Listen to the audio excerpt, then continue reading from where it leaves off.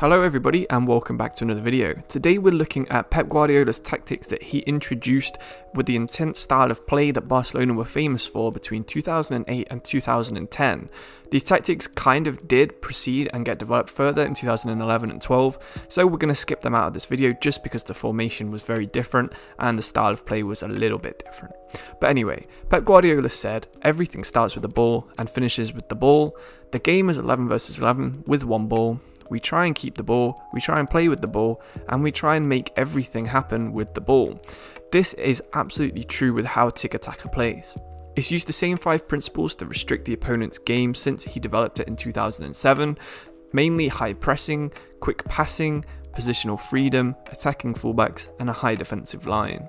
This style of football eventually went on to conquer the world, with Spain playing a very similar style, but the first 2 seasons of his reign is what we're trying to emulate in this video.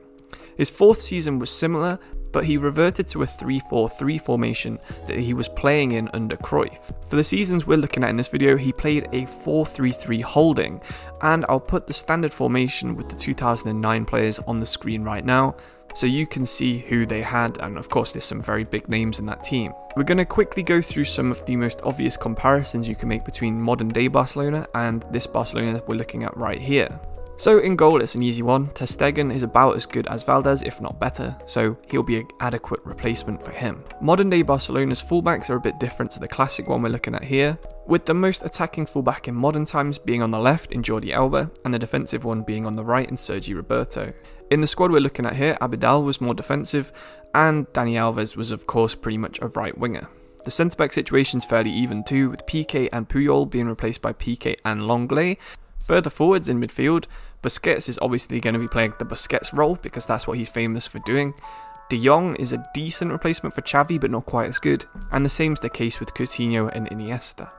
Lionel Messi is of course going to be playing the Messi role, but you're going to have to probably play Dembele through the middle to replace Eto'o, and Griezmann on the left to try and replace Thierry Henry.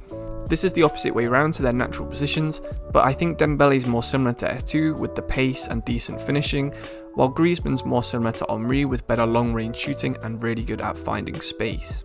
So that's the team and how we're going to lay it out. Now it's time to go through the meat of this video, which is the tactics.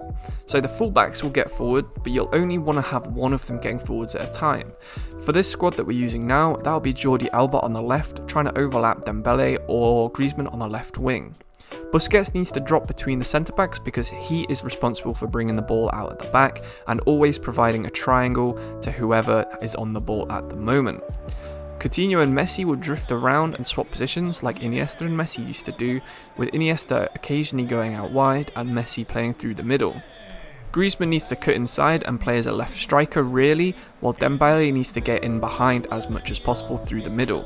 This is how Eto'o used to play. He used to push the opposition centre-backs back with his threat of pace, which Dembele also has. And Thierry Henry was naturally a striker, much like Griezmann is, but playing out on the left and involved with cutting inside and mostly being the focal point of any knock-ons that Eto'o provided.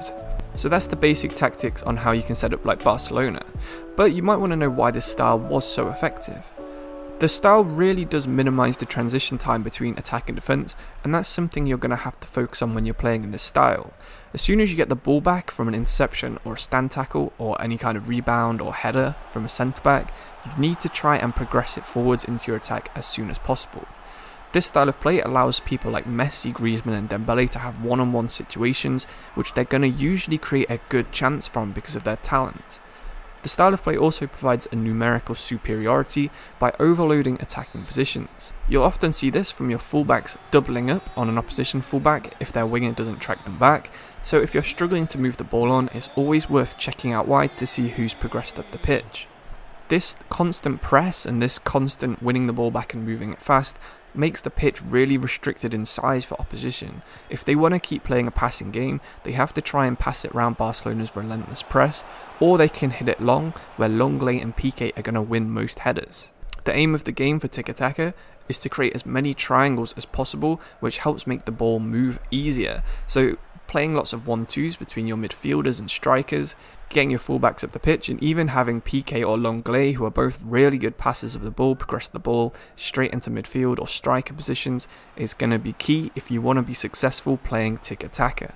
When you're in possession of the ball, make sure the pitch is as wide as possible when you're in possession. This basically means get your fullbacks and wingers out wide.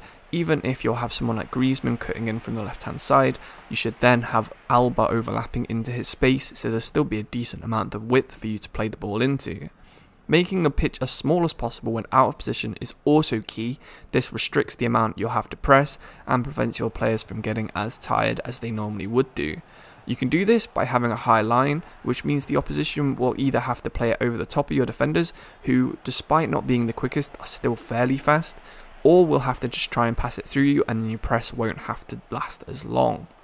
Quick short passes are much harder for the opposition to react to, so again, I'll be pressing R1 when I'm doing some of my passes, especially if I'm doing a centre back to striker pass, just to put a bit more power on the pass. If you're wondering which tactics and which settings I use for this, I've put them all in the video here, but I'll try and copy them into the description below so you can just copy them straight into your career mode save. The standard Barcelona tactics aren't too dissimilar for what they actually use, so you can always go ahead and copy them and tweak them as much as you like, just to have a little base guideline on what you should be using. But anyway, I hope you learned a little bit about why Tika-Taka is so effective and how to implement it in your FIFA career mode save. If you did enjoy the video, please like and subscribe if you want to see more tactics guide like this, and drop a comment and let me know which team you think has a unique style that we can try and implement into a FIFA save.